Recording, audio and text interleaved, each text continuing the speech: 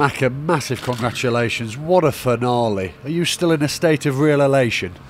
Yeah, you could say so, Steve-O. You know, it was a hard-fought win. You know, they got back into the game by a decision that we weren't overly happy with as a team. And it's an old cliche in football, goals change games, and you know, none more so than today. And you know, luckily enough, we managed to keep our composure, show great character as we have done all season. Came back and got the 3 points, which was massive for us. And what about for you? You've been out for so long, haven't you? So many miles and hard work behind the scenes, and to come and score that goal, a special goal to cap a special day.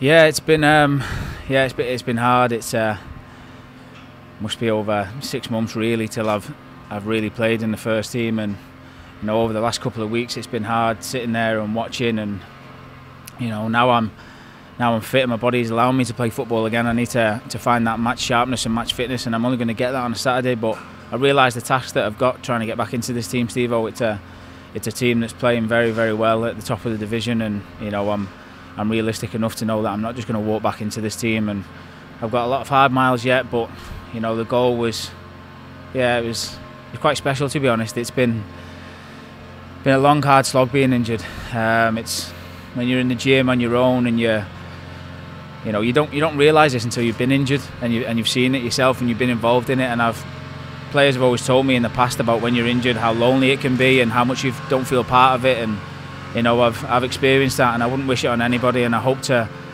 God that, you know, I don't have to experience that again, and keep myself fit, and you know, play in big games like that and contribute towards the team, because it's something I feel I can do. And yeah, the goal was special, to be honest, Steve. It really was.